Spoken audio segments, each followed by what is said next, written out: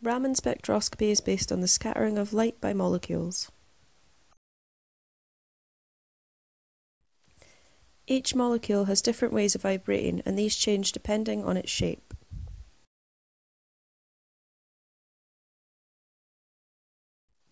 These are associated with particular energy levels. The molecule can only exist long-term in one of these set modes.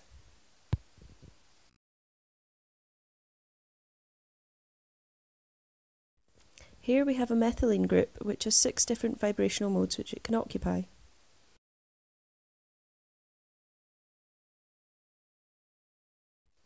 When light interacts with the molecule can receive energy from an incoming packet of energy, known as a photon, which promotes it to a higher energy.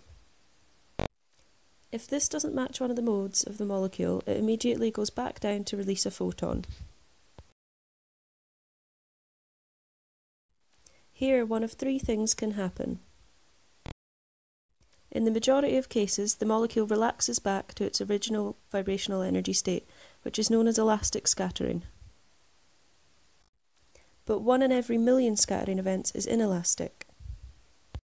This means that the molecule spontaneously relaxes to a vibrational energy state which is higher or lower than the original state. By measuring the difference in energy of the outgoing photon compared to the incoming photon, the energy levels of the molecule can be determined. The energy levels are unique to each molecule, and so they act as a fingerprint, allowing the molecules in a sample to be determined.